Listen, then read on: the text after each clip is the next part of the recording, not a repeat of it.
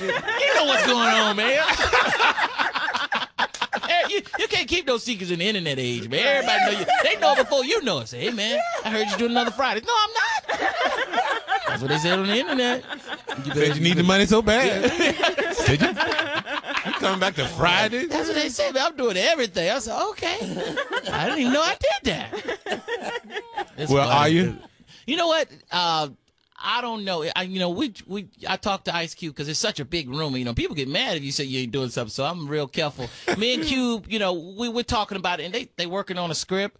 If it comes back, but I don't think it'll be as special. But one Friday as you didn't want to do. You just said no, you wouldn't do it. You just had so much money you wasn't doing it. Oh no! Well, no. What happened was You said it here. Another Friday. No, seriously. No, when they was doing the next Fridays, I had already was doing Money Talks. I was doing Money Talks, and I always wanted to, keep going and next level and all that stuff, so I wouldn't be, in that box. So I was doing Money Talks with Charlie Sheen. And then after that, of course, we did all the Rush Hours and Fifth Elements, Dead Presidents, and all that stuff. So that's what happened. I was already doing another movie when they said that. I was like, what? I did that already. So back then, I was real smart. I'm trying to get back to that. So we'll see. We'll see what happens. But I doubt it. What's your favorite movie to do? Because people were on Facebook and they were talking about their favorite Chris Tucker movie. What's your favorite?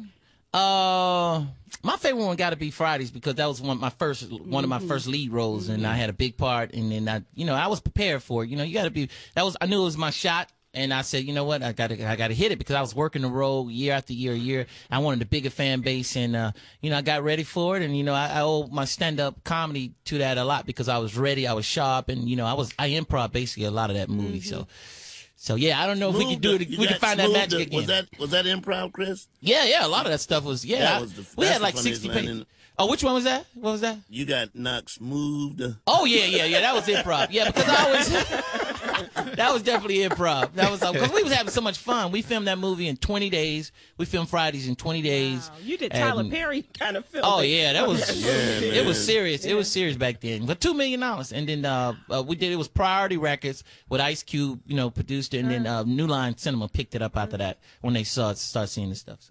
So after Dallas, where you going? Dallas going to